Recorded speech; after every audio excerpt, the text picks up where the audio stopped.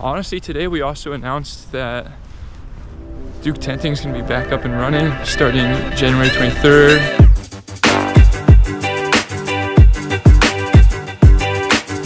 So just got out of my first chem discussion of the year. Sort of concerned how it was going to go, but it's pretty good. Didn't really have any issues with the problems. It's going to be easier when we're back in person next week because online discussion does not really go well. Breakout rooms works, but it's not the same as just being in person and working in groups. But now, there's some movement in, so I got to go play some pickleball with my friend Joseph. And then after pickleball, I have my first chem lab, but it's just an introductory thing. So I just got out of my chem lab, just going over safety stuff, pretty standard. Honestly, I zoned out a little bit, but my friend Sean's in there, so we're gonna be lab partners. Yeah, I have to go get COVID tested.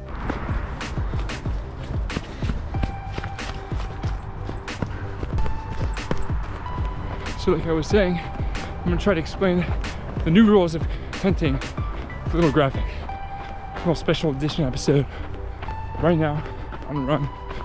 It's a little lake behind the science area on Duke's campus, and I gotta get COVID tested. A little nervous, but I feel fine, so we'll see.